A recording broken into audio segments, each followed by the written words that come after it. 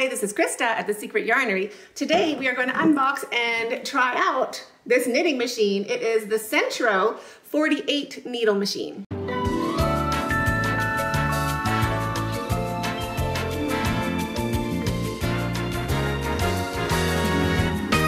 I'm also going to be walking you through making your very first project. So we're not just going to unbox it together, we are going to start something together. So all you're going to need is a 50-gram ball of DK weight yarn, and you're going to end up with a sweet little hat and your machine all set up with my tips and tricks for getting it working super easy, super fast, but you'll be walking away with your very first hat. So let's get started. So this is my Sentro knitting machine, the 48 needle, number 843, and this is what is inside.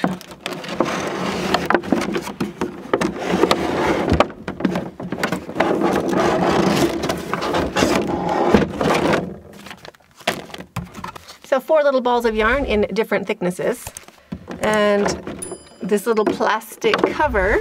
I like anything that comes with its own tool, so you don't have to go and find your own. That's value added right there. I love that. So it comes with suction cups and little tiny baby screws, and the screwdriver is also magnetized. First thing you have to do is flip your machine over, and we got to put in our legs. 4 legs and also 4 suction cups. Getting these little suction cups into those grooves all the way in there is hard to do. So what you can do is take a crochet hook, which of course we have, and use your crochet hook to push that in. Like on a tabletop, just push it in slowly and you will be able to get them all the way in. And then pop it into the slot, screw, magnetized, and we just screw it right in the center there, just like that. And now repeat that for the other 3 legs. So now all the legs are suction cupped and screwed on. Also in the bag or in the box comes 3 different darning needles, super long, medium, and normal size, and a little crochet hook if you drop any of your stitches. We also have to put on our tension guide. It goes from basically small yarn, medium yarn, or thicker yarn. And from my experience, this machine for me works best with a DK weight yarn, a number 3 weight. So I just use the small eye right there.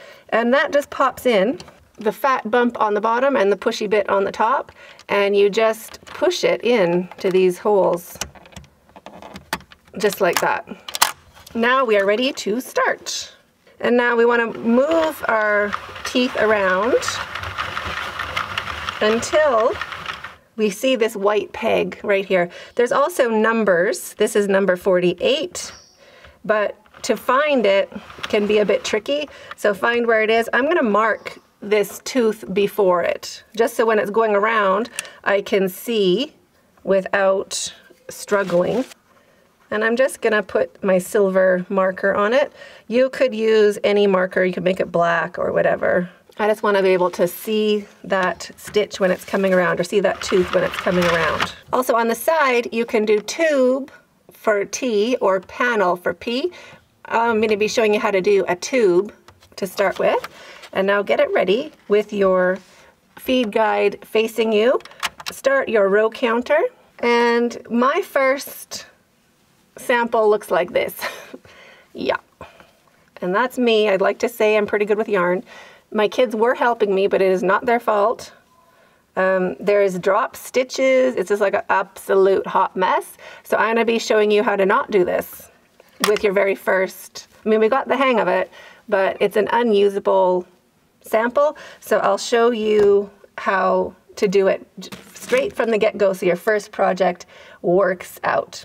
So 50 grams of 4-ply yarn, or a size 3 worsted weight yarn, makes a beanie without folding it up, without a cuff. It's just one beanie that fits on a normal size head. So fold it up. It can be for a newborn, flip it down for an adult, or halfway for a kid.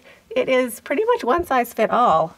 So this is the yarn I'm going to be using for my hat, but we're not going to start with this yarn. So, and always start from the center so that it's easier to pull for your machine. And grab a contrasting color. So a color that's going to show up. You're going to really be able to see the difference of your stitches. And start from the center of the skein as well. So grab your contrasting yarn, or it's called waste yarn, and hook it underneath this first hook. So on your tooth, there's a hook. You want it to be underneath that toothy bit. Move your work forward, and we're going to go, we went in front of the white tooth. We're going to go in behind the next, and in front, behind, in front, behind, in front, behind. And you want to have a little bit of tension just to make sure that that yarn goes into that hooky part of those teeth that are coming up. So just keep going in front and behind slowly all the way around. You don't want to miss anyone. Just like this. And now we are back to our white tooth. So now instead of going around our white tooth, we want to put it right into that yarn feeder and making sure it's starting at that bottom part in the front. We don't want it just through the top bit like that. We want to make sure it is all the way down and through and then into whichever tension guide you're using. But for my yarn, I'm using the small one. So just pop it in like that. You can hold your yarn a little bit. I do just to make sure there's no knots, but I'm not holding it, I'm just feeling for knots and letting it go freely. And now slowly all the way around. And you can hear the machine clunking. It clunks for this round.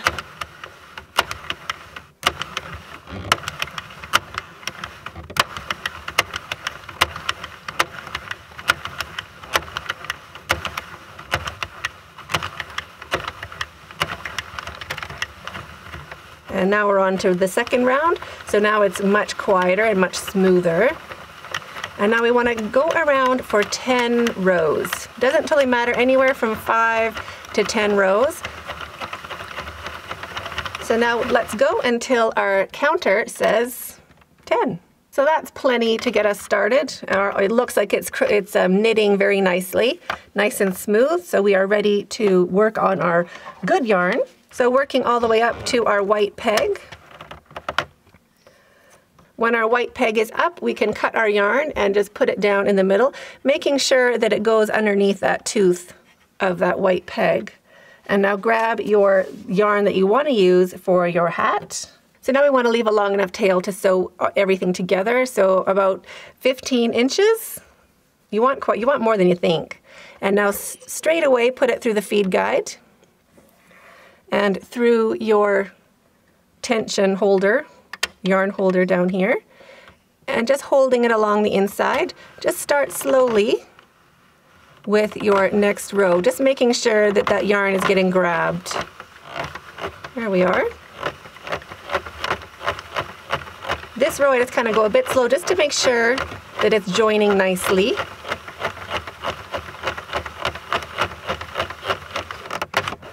And you want to make sure your yarn is coming freely. When it's a new skein or a new ball, you probably want to pull some out in advance just so it doesn't get clunked up or too tight.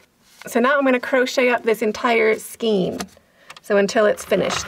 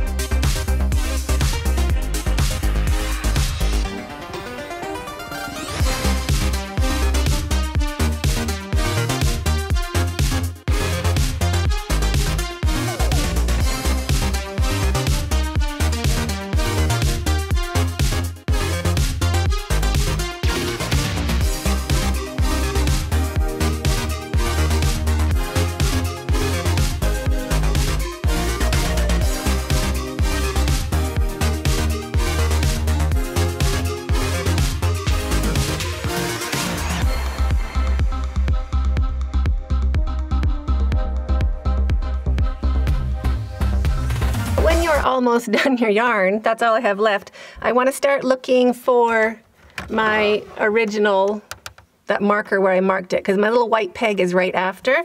So I want to get to that spot and then I'm going to be finished. I've done 100 rows with this 50-gram skein. And there is my white peg. I could probably do one more round, but I'm not going to risk it. So I'm not going to cut my yarn, and I'm going to go all the way to this first peg. So you're always working around the white peg, and put your tail in the middle, like that, and grab your contrasting yarn again, because we're going to finish the same, whoop. So grab your contrasting yarn again. We're going to finish the same way we started.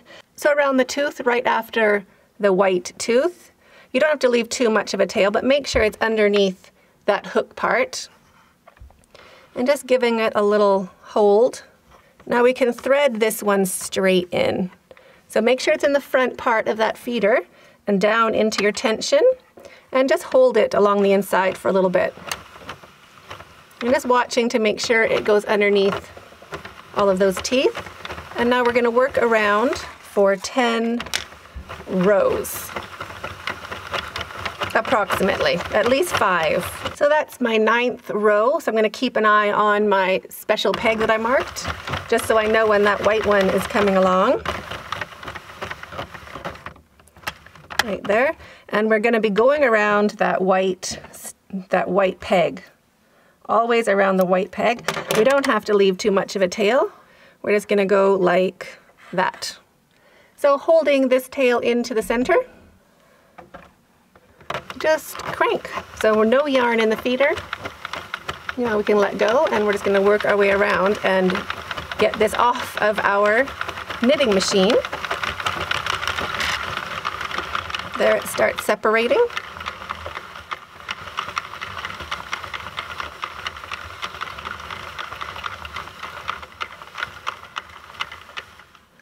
Just like that. Then we can move our knitting machine. Mine does not stick onto this surface. It's a bit too textured. And now it looks like this. It looks kind of funny and not that great. But what you do is you give it a nice stretch. And then those knitting stitches just show up. Like that. And then I also use my arm to cheat a little bit, like that, because my arm doesn't pull anything by mistake. And the other side. There. So now all of our blue yarn has turned into gorgeous little knitting stitches. So now we're just going to inside it out into a hat. So grab the one side and about halfway through and just kind of poke it together like that and get it evened out on this other side.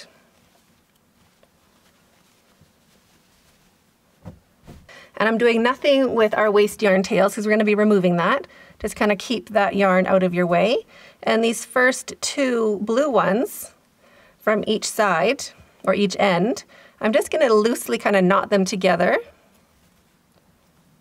Just like that. So that keeps those 2 stitches, those matching stitches, it keeps them lined up. I'm even going to double knot it. I'm not going to pull real tight, but I am going to double knot it. And now grab a darning needle. You don't want to use a sharp tip. You want to use a blunt tip needle like the ones that came in your package. I prefer a good old clover. So thread your tail, whichever tail is your longest or your most comfortable using. So the tail we're not using, we're also going to just kind of toss that behind. And we're just going to work with the one yarn. But if we run out of yarn or we need an extra, we have 2 long tails we can use. That's why both of them are nice and long. And we are going to look for that very next stitch, that one loop, and we're going to pick up the loop from the other side. So the very first and last loop of our blue color, or the yarn that we are keeping, just underneath those 2 loops.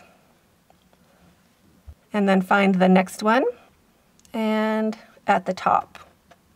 So we're just going to match these up all the way along. We don't have to pull too tight, we just want them to be together, and we're going to pull tight later. So all the way around, you have to do this 48 times. So loop closest to you and the loop farthest away, all the way around. Now when we get back to where we started, it's a little bit weird looking, but just keep going along, picking up your front loop and back loop, and then right before I go into those ones also, just to be sure, can't hurt. So now we have a long tail and a short tail, and we can go ahead and just check that you have all your loops picked up, and when you're sure that you do, we can undo this working yarn. So the yarn that we started with in the very beginning, it has this chain all along the top from that weaving row we did, front and back. So find your tail and get that to the one side. Now you can undo a lot of this at once. So way over on this other side, you can unfold it and you'll see that top string. You can just pull it. It comes out like a shoelace. You just pull it out and then flip it over and unroll the other end of it and pull it out.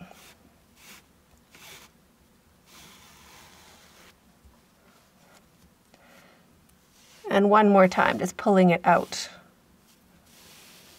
Like that, and now it's just going to unravel. So you can cake it up or you can just roll it into a quick little ball. So that one is finished, and now we can do the same to the other one, but that's just going to come out super, super easy. So now taking the short strand that we did all the way through, we just cinch it up. Pull, pull, pull. You don't want to break your yarn, but you want to pull it as much as you can.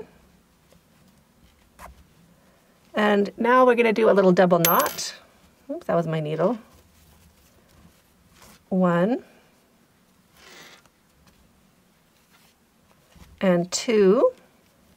And now with my needle, we're just going to sew this a little bit shut. So just through the fat part of those stitches. Just under a little bit, not like all the way through, because you might be on the inside of your hat and we want it to be reversible. So we're just going to go around those stitches that are sitting near the top.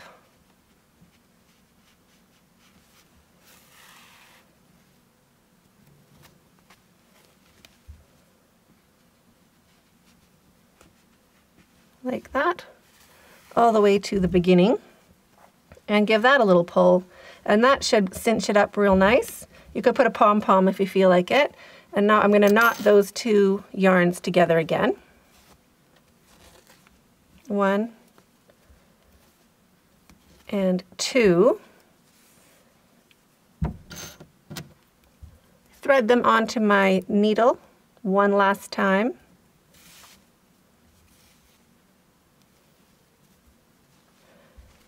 And now back down into the center of my hat, grabbing it on the inside with my other hand and pulling it through. Now we're going to inside out the hat just to check how this side closed. Yeah, that closed fine for me. So now I'm just going to weave this tail in a little bit into a thick part, just underneath those top strands. We don't want it on the inside either. It's already been knotted. We just want to like put the tail somewhere. So through there. And we can cut our yarn. And there is your very first super sweet hat that worked out. So I hope you enjoyed that unboxing and tutorial as much as I did. I love that little knitting machine. Never really thought I was a loom knitter. But it is really fun to do because it doesn't really matter. And like, how cute is that? So 50 grams, literally one hat. Isn't that great? So I hope you enjoyed this tutorial as much as I did. If you haven't subscribed to this channel, go ahead and hit that subscribe button down below and the notification bell beside that so you don't miss out on any more quick and easy tutorials just like this. Have a super great day. We'll see you in the next video and stay hooked.